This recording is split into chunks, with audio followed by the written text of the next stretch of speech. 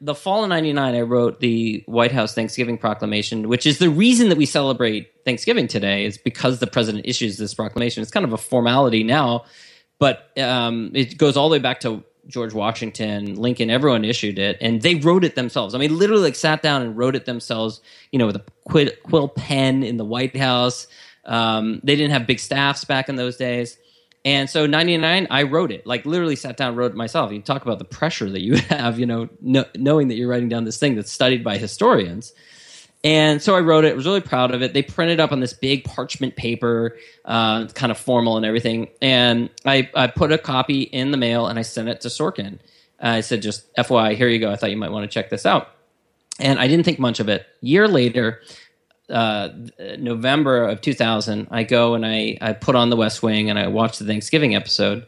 And the episode is about the writing of the Thanksgiving Proclamation. And this repeating theme throughout the entire episode is about like how the speechwriters are running around, talking about how they need to write the Thanksgiving Proclamation. And the climactic scene, very end, Martin Sheen, playing President Bartlett, is about to walk out of the Oval Office and go into the Rose Garden to read this Thanksgiving Proclamation. And he looks down, it's like, the climax and everything. He looks down and he just reads the first line of the paper in front of him. And the line that he reads is the exact same first line of the proclamation that I wrote.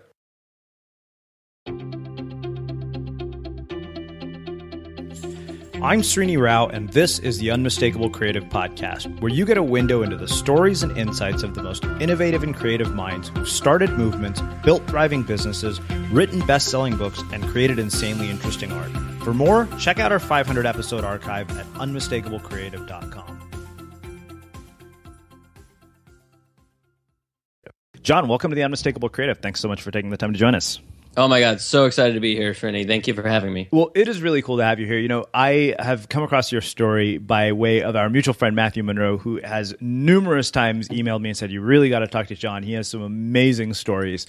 So on that note, can you tell us a bit about yourself, your story, your journey, your background, and how that has led you to everything that you're up to now?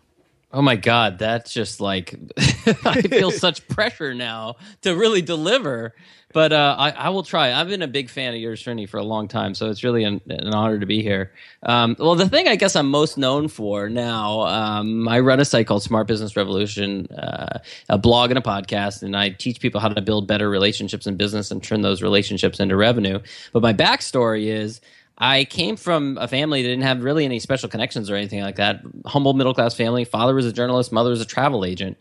And my father actually lost his job 3 separate times when I was growing up. Every time he lost his job, we had to move thousands of miles away from family and friends. So I really knew what struggle was like. And it inspired me to study what successful people do. And it taught me really the importance of relationships. Your relationships are really the most critical thing that you have in the world of business. And it led to a lot of opportunities for me. And so even though I didn't go to any Ivy League school, even though I didn't have any advanced graduate degree at the time, I was an early employee of DreamWorks at 20 years old. I really got my dream job at 23 years old as a writer in the Clinton White House, and I've worked in the heart of Silicon Valley, and I've also run my own boutique law firm in the San Francisco Bay Area for the last couple of years, and been building my reputation online. And all of those things, universally, really the common thread was building relationships with the right people and spending a lot of energy and effort on doing that. And so that's what I show other people how to do now today.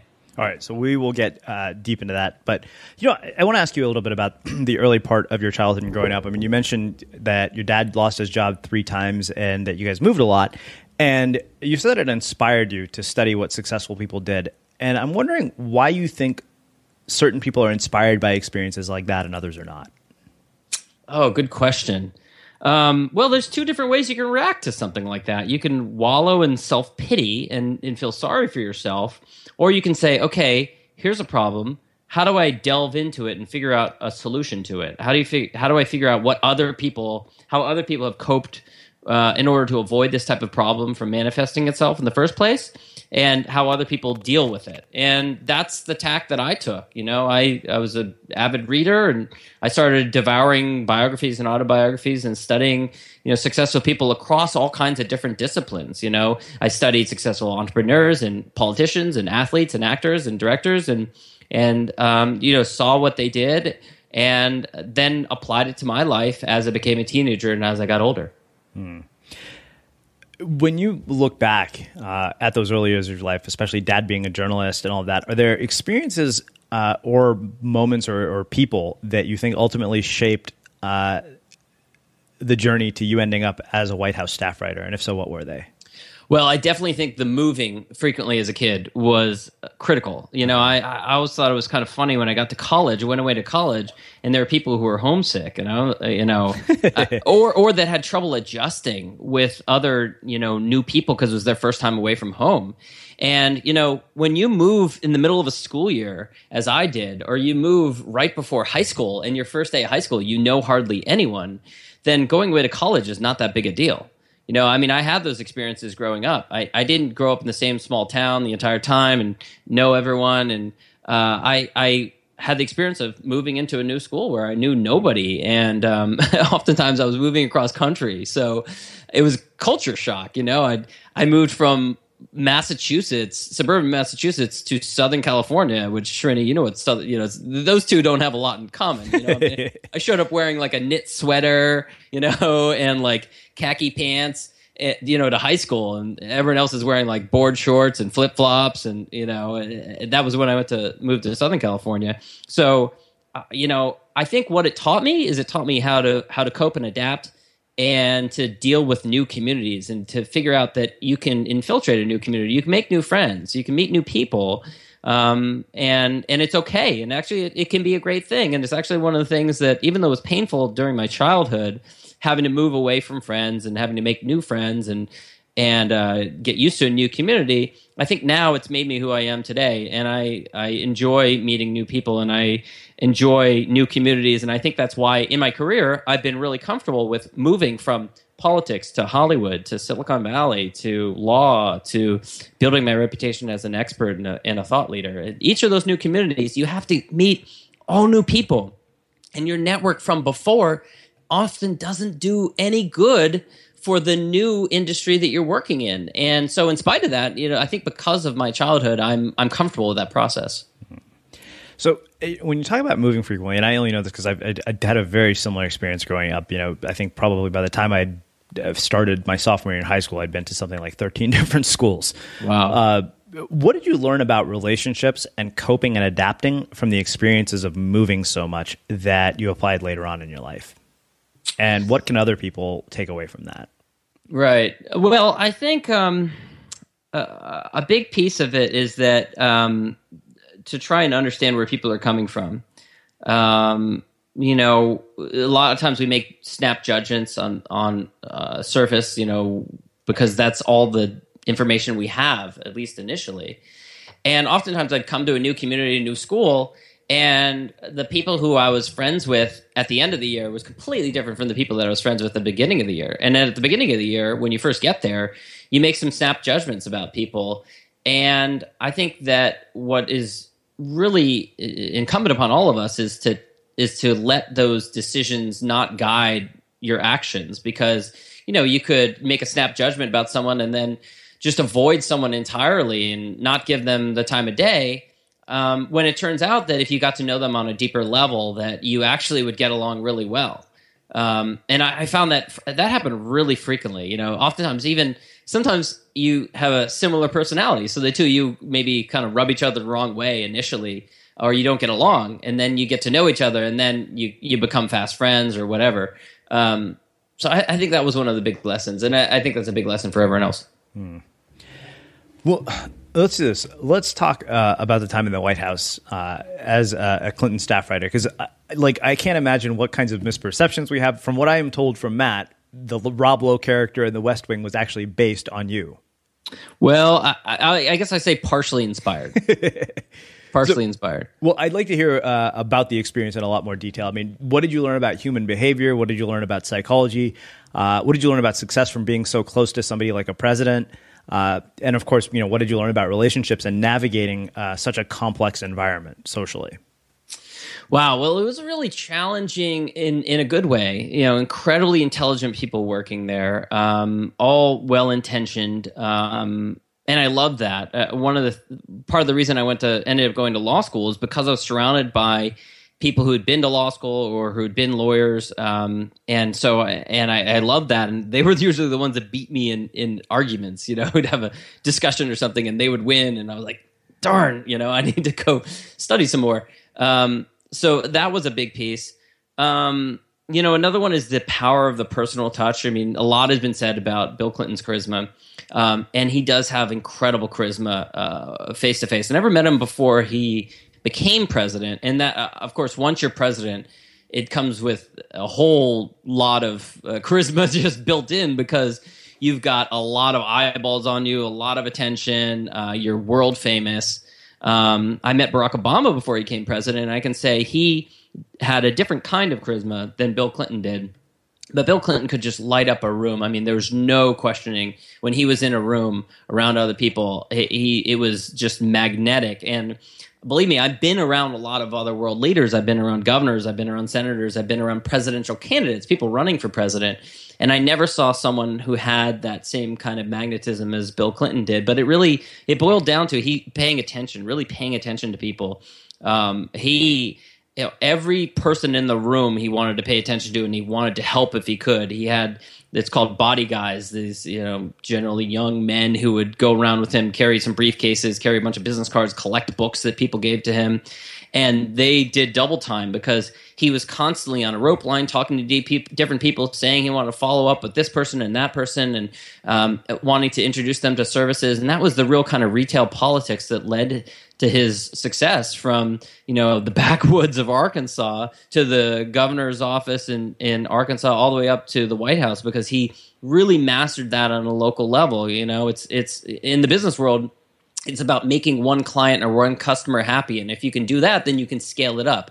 But you don't scale before you can make one client or customer happy, and that's what Bill Clinton did. Is he knew how to make one voter, one citizen, one resident, one constituent happy. And he did that by being of service to them, making sure that their roads were paved, making sure that a stop sign was there, making sure that their kids were educated. And he did that really well. And the reason that he rose to the level that he did, in spite of his poor background, is because he really mastered that. And so I think that's a great lesson for all of us in business as well, is to apply that as well. So that's a couple of things that I've learned from being there. The charisma and magnetism piece, is that something you think can be learned and developed in a person who doesn't necessarily have it naturally? And if so, how?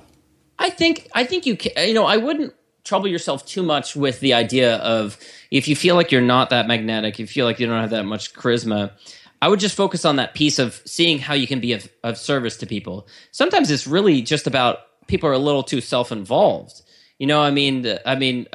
Just simply, and this is classic Dale Carnegie, if you just simply take interest in someone and just try and help them, even if it's in a subtle way, even if it's unrelated to your vocation, even if it's just like making a suggestion or recommendation, or after you've met someone, if they told you something that they need, it could be something small like, oh, I'm trying to plan my 8-year-old's birthday party and we haven't found a venue yet. If afterwards you follow up, you live in the same town, afterwards you follow up and say, hey, I asked my sister-in-law if that venue she used 6 months ago, if it's still available. She said it is, and you send an email to that person and with a link to the website. You go that extra step, you go that extra mile. It makes such a big impact on people. And screw charisma. You don't need to have the world's greatest charisma. I mean, I've met a lot of people who've got tremendous charisma, but they don't follow up. There's no. You meet them at some event, and they're charismatic and everything, but then you never hear from them again. And I'd much rather have a relationship with someone who follows up with me, or goes the extra mile, or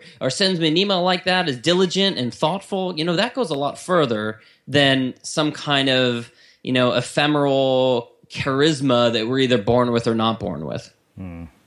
It's interesting. As I'm hearing you say that, I can't help but think of a passage from Ryan Holiday's new book, which I happened to get early access to, about how ego is the enemy. And often we go into situations almost unconsciously approaching every interaction as to what we can get from it as opposed to what we can give to it.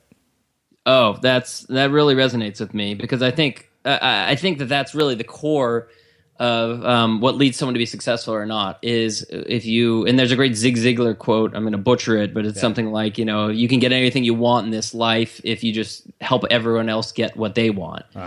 And there's tremendous truth to that. Yeah. Well, I'm curious. So, you mentioned some of the things that you learned about politics. You've kind of moved through all these different ecosystems, and I'm wondering what the patterns you've seen around success, around relationship buildings, and of course, what things you've seen people do wrong. I mean, obviously, Clinton didn't have a flawless presidency, right?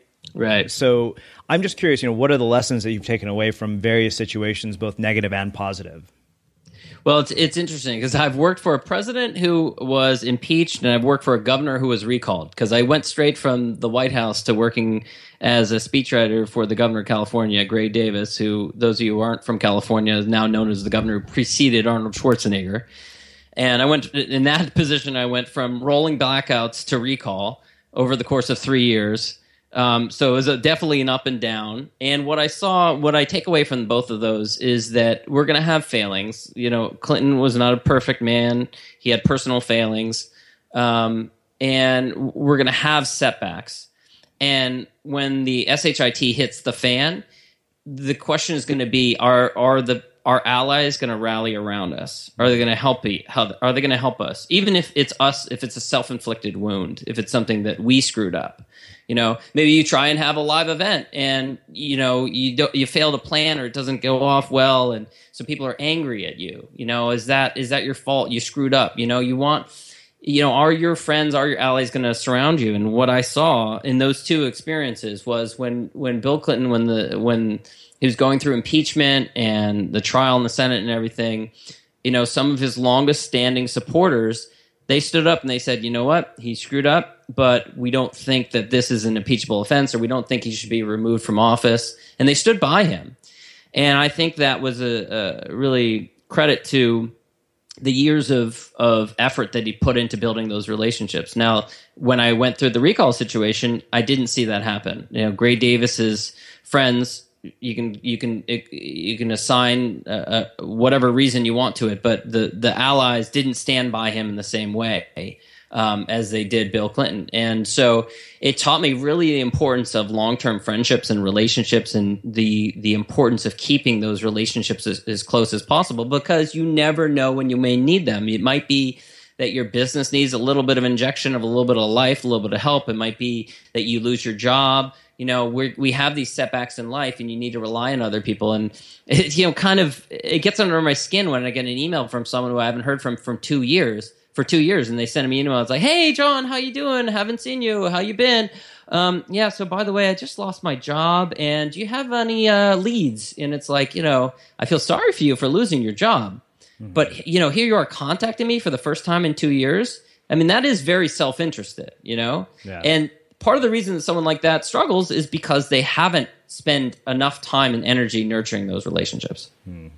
It's interesting because I look at some of the more challenging periods, and I realize what a significant role unconditional support from a few close friends played in the most difficult periods. And like you couldn't have gotten through without it. Like Brian, my business partner, he and I were having this chat, and he said, hope is the most valuable currency in the world. And he said, when you give somebody else hope, even just by being that for them, he said, think about it. You'll feel eternally indebted to those people, and yet there's no way they can collect on that debt. It's such a beautiful thing.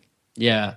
It's funny because I think I email my friends more when they have a setback than when they have a victory, because and you've probably seen this through your life. When you have like a big success, everyone emails you, yeah, they'll want to be part of that. Yeah. And then you have some kind of major setback and it's like crickets, Mm-hmm. But I've been through that. I experienced my own .com failure when my quote unquote stable government job, working as a speechwriter and press aide in the governor's office, for a governor who just gotten reelected, was no more a year later. Unprecedented happened, and during the recall campaign, and it is incredibly valuable when someone reaches out to you. You remember that, because a lot of times people We go through these waves in our careers. I mean, I had a good friend who was an intern when I was working the White House. There was a girl across the hall named Katie. Good friend. We became good friends. Even though she was an intern, I was an employee. We became friends, and we had ups and downs in our careers. We both worked in politics for years, and she ended up, kind of being out of politics for a while and then get back in. And then 2008 presidential campaign, she decides to jump back in again, and she gets a job not working for a campaign, but working for the candidate's wife in 2008, helping as communications director. Well, she ended up working for Michelle Obama. And for 4 years, she went from, from like just being like really close with the Obamas, like got to know them really well. She wrote a Marine one, she wrote an Air Force one multiple times. She went to Camp David. She had an incredible ride. And I think the lesson I get from that is that we have ups and downs in our career, and for the people that we have relationships with, you need to treat them with respect, no matter if they're in an upswing or a downswing, because it's someone who you see losing a job now or their business failing now. A couple years from now, they may be on a high, or it might happen to you, and you never know. So it's best to keep those relationships strong. So I don't know about you, but vacuuming is not one of those things that I ever look forward to doing. But as you know, your environment has a huge impact on your creativity. So I still like it to be clean wherever I'm living and working. But now it doesn't have to be something that you deal with. If you're like me and you grew up in the 80s, you probably fantasized about the day when cleaning your house would be like it was for the Jetsons, meaning you don't have to lift a finger. Well, the good news is that we're already kind of living in that future.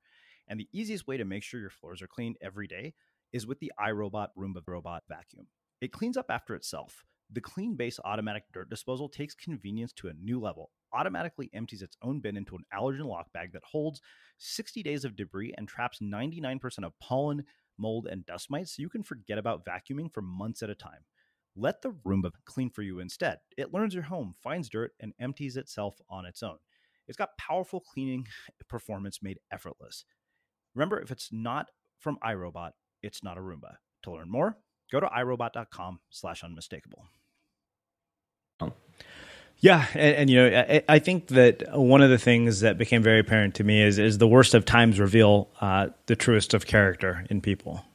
So true. Yeah, that's absolutely true. And so, I mean, you were asking, so the difference between what I've seen and through those experiences in the White House and the governor's office, that was really one of the biggest takeaway from me. And then for me personally, when I lost my job in the recall, I was able to basically walk out of the job and get a new one almost immediately. I didn't have the experience that my father did. It's a longer story, but when he lost his job 3 separate times, journalism is a totally different industry, but it was harder for him to get another job for a variety of different reasons. But in my situation, when I lost my job after the recall campaign, I was basically able to walk into a new job almost immediately, and it was because I had kept all those other relationships, warm in case you never know, right? And so fortunately I was able to call in someone else and I was able to walk into a new job.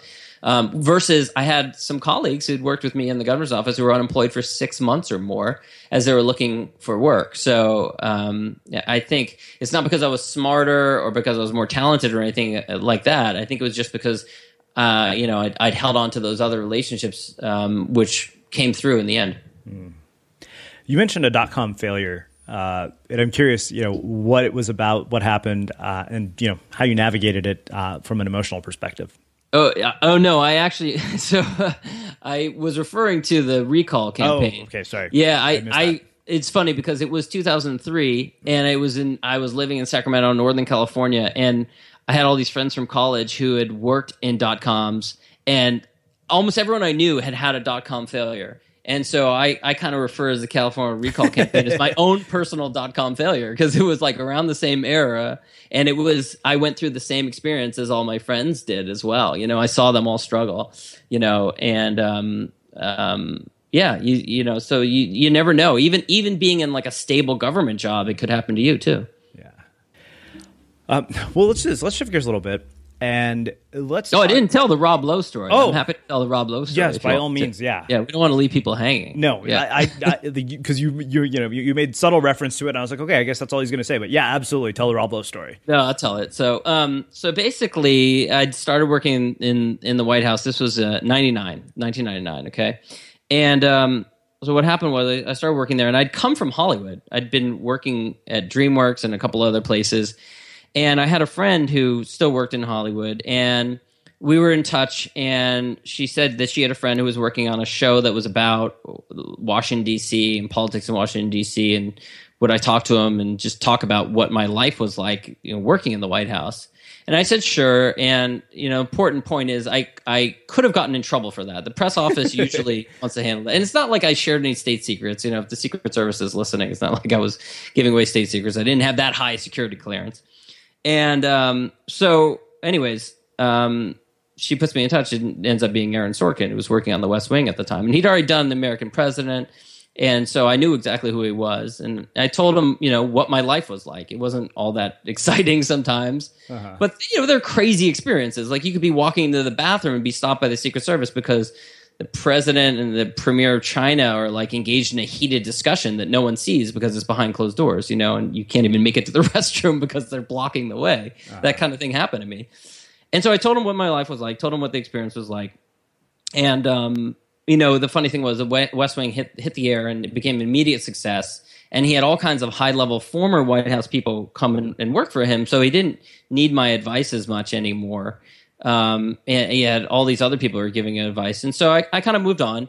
And the fall of 99, I wrote the White House Thanksgiving Proclamation, which is the reason that we celebrate Thanksgiving today, is because the president issues this proclamation. It's kind of a formality now, but it goes all the way back to George Washington, Lincoln. Everyone issued it, and they wrote it themselves. I mean, literally sat down and wrote it themselves, with a quill pen in the White House.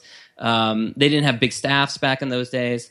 And so 99, I wrote it, like literally sat down and wrote it myself. You talk about the pressure that you have, knowing that you're writing down this thing that's studied by historians. And so I wrote it, was really proud of it. They printed up on this big parchment paper, kind of formal and everything. And I put a copy in the mail and I sent it to Sorkin. I said, just FYI, here you go. I thought you might want to check this out. And I didn't think much of it. Year later, November of 2000, I go and I put on The West Wing and I watch the Thanksgiving episode. And the episode is about the writing of the Thanksgiving Proclamation. And this repeating theme throughout the entire episode is about like how the speechwriters are running around, talking about how they need to write the Thanksgiving Proclamation. And the climactic scene, very end, Martin Sheen, playing President Bartlett, is about to walk out of the Oval Office and go into the Rose Garden to read this Thanksgiving Proclamation. And he looks down, it's like, the climax and everything. He looks down and he just reads the first line of the paper in front of him.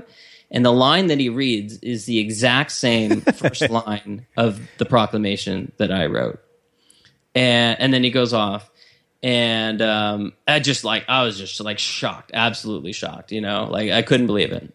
And the reason I say that how I got Rob Lowe to play me on TV, well, the speechwriters that were running around that were writing the proclamation was played by Rob Lowe, of course, who was doing that. So that's kind of how I became partial inspiration, I guess you could say, for Rob Lowe's character. What did you learn about writing and communicating ideas from the role that you had there? Because I'd imagine it'd have to be some stellar lessons in how to communicate.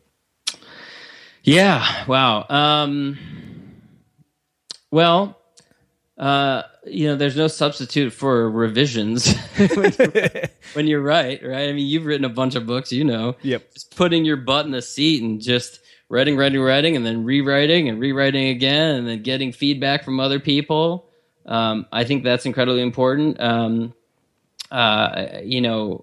Getting your ideas out there and letting your ideas be shaped, involving other people's another big one.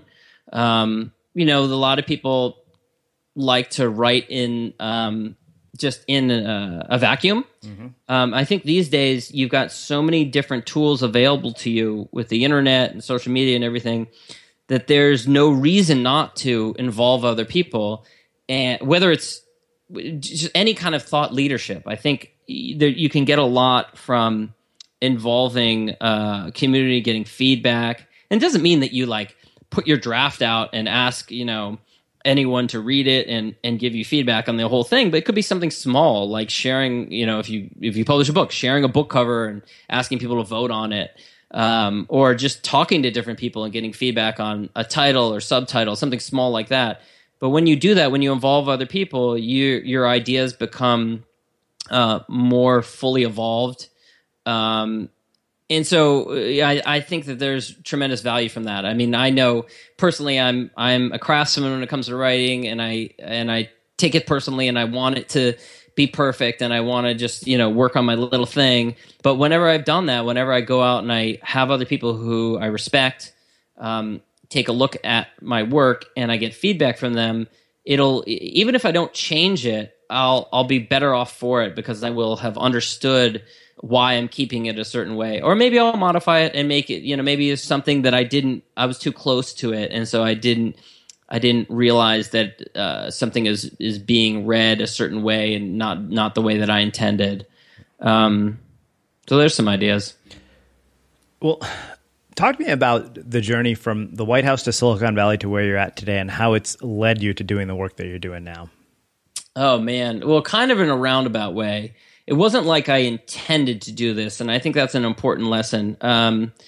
I always liked writing, and I always liked sharing my writing, and I started blogging probably in about 2007, 2008, but it was always generic. It wasn't really focused, and it wasn't until I really got feedback from other people. It was my friend Antonio, who I was in a mastermind group with at the time, who said, "Sean, the common thread around your career is like you created these incredible opportunities here. You worked at the White House, and you worked in the governor's office, Silicon Valley, whatever. How did you make those things happen? And now even today, you do an incredible job of identifying people, and then deciding you want to reach out to them and building a relationship with them. Oftentimes they're influencers or VIPs.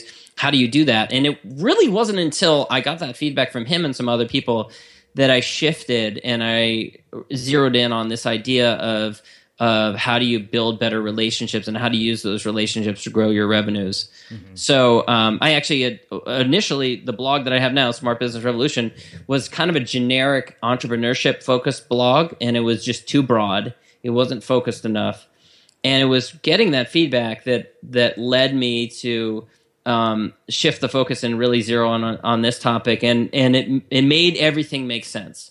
Everything up until this point had a connecting thread, and it was relationships. And it was only in hindsight that I could look back and realize that was the through point, the thing that connected them all together. And it's fun. It's exciting because now I do care a lot about this topic. I do like showing other people how they can grow their own business by building better relationships, and exactly how they can do that, especially in a digital world today with all these kinds of tools like podcasting. Like a podcast is a tremendous tool for building relationships and growing your network.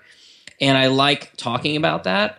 And it also allows me to take stories from my past and use them to illustrate the stories that I share and the message that I bring forward to the world. So I like all of that. So I think the question that probably is on a lot of people's mind is, okay, how do we build relationships in order to increase revenue or grow our businesses? Sure. And there's a lot of different ways we can go with that. One of the big problems is that keeps people back is really a mindset issue. It's the idea of, how do I have something to offer? Like a Srini Rao, he's wildly successful podcaster. He's got these books out. He's best friends with Glenn Beck. How could I possibly reach out to someone like that and connect with someone like that? And the truth is, well, there are many things that you could offer someone like Srini. I mean, shoot, you could give him the wave report. Be like, hey, you give him a new surf spot.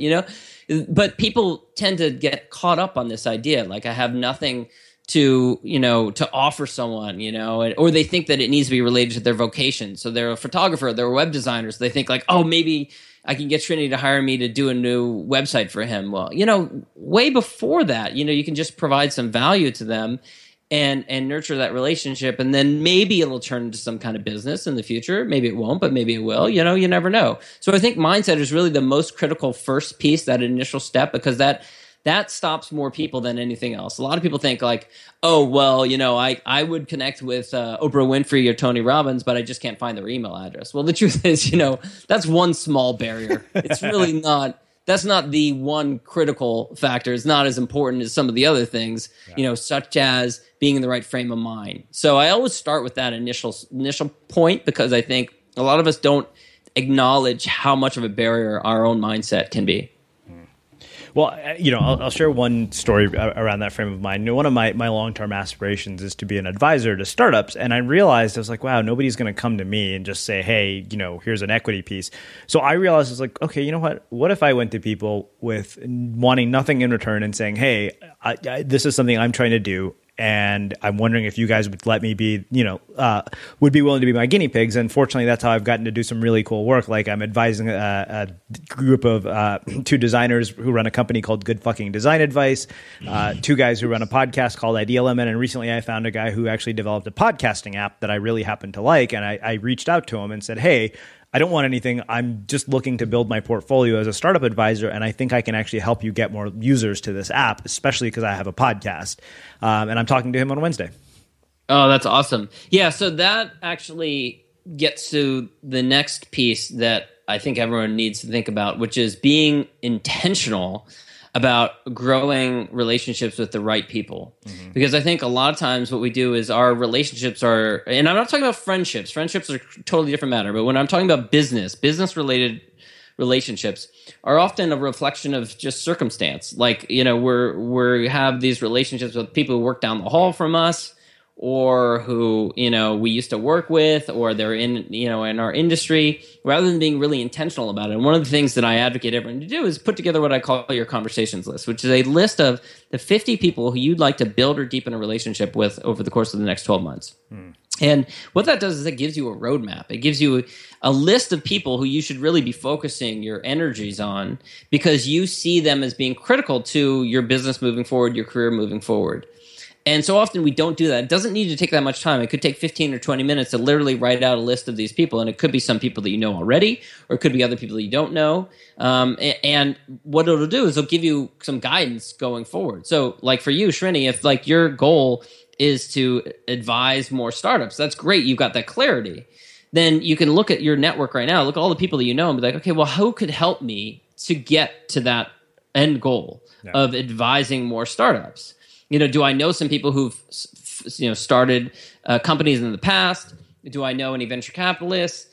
Or can I use the tools available to me in order to build and nurture those relationships, like a podcast? Mm-hmm. That's a wonderful tool, because you can just, like I say oftentimes, that I would podcast if no one was listening to it, because you can use that as an excuse to reach out to someone. So you could say like, all right, well, here's 50 venture capitalists. I think this would be really helpful to me. I'm going to identify them, and I'm going to reach out over the next 12 months. I'm going to reach out to these 50 different venture capitalists, and I'm going to interview them on my show. And that's really just the excuse for the start of a relationship. Mm-hmm. And then I'm going to build and nurture that relationship from there. So I think having some roadmap in the form of your conversations list is a great place to start, and a great way to give yourself some guidance going forward. So what else? I mean, these are phenomenal ideas, by the way. And I know we're probably just scratching the tip of the iceberg. Sure, yeah. So, let's talk a little bit about social media, and we'll talk a little bit about face-to-face, because those two are both two critical components. A lot of people think, social media is end-all, be-all, which is true, but there's no real substitute for face-to-face, though, I believe. But social media is a great tool to build and nurture a relationship with someone who you don't live in the same town with, you don't see them frequently. There's a lot of people that you can keep a relationship with through social media over time. But the critical step that so many people fail is a lot of times people, they'll be like, yeah, I go on Facebook 45 minutes and seems like a waste of time. Well, the reason is because they're doing it like a creepy stalker. They're just like going on to their Facebook feed for like 45 minutes and looking at everyone else's vacation photos, and they're not really engaging with it. Well, how can you take that further? When was the last time you saw someone post on Facebook that they needed something, and you didn't just like comment down below, oh, bummer, hope you can find one, What if you actually like sent an email to someone else to see if you could help that person, or if you could find some resource or find some tool, or posted it on your own Twitter, or posted it on your own LinkedIn, or asked around, or picked up the phone and called someone and said, hey, do you know, I someone I'm friends with on Facebook, they just posted they're really looking for a full stack developer. Do you know any full stack developers that that, or a Ruby on Rails developer. Do you know anyone? And then if you get that, and then reaching back out to that person, sending them an email, not just messaging them on Facebook, it's sending them an email saying, here's someone that I heard of that might be a good fit for you. Just going that extra mile can make a heck of a difference. And a lot of times when we are passive consumers of social media, we don't think about taking that extra step. And then the other thing I said was face-to-face. There's really no substitute for face-to-face. So especially in this, online connected world, so often we can forget about the importance of meeting up face-to-face. But I go a couple of times a year. I fly out to different events. I went to Atlanta for a weekend a couple of months ago. I went to San Diego for a night because I knew that people that I wanted to build relationships with were going to be there. They're going to be there at a conference or whatever. So I'm going to go and I'm going to prioritize that because I want to be at those places where you can, develop those relationships face to face, because there's really no substitute for it. Once you've spent some time face to face, gotten to know each other as a, just as a human, then that relationship's going to be so much stronger. Well, this has been awesome, John. So I have one last question for you, which is how we finish all our interviews at the Unmistakable Creative. What do you think it is that makes somebody or something unmistakable? I think that it is. It's not. Getting back to one thing we talked about earlier. It's not. It's not you're born with it or you're not charisma. That's not it. It's actually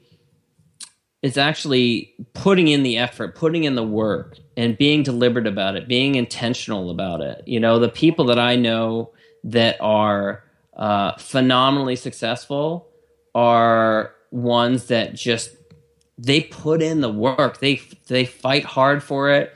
They know there are going to be setbacks along the way, and they are okay with that. And they don't let their own negativity get in the way.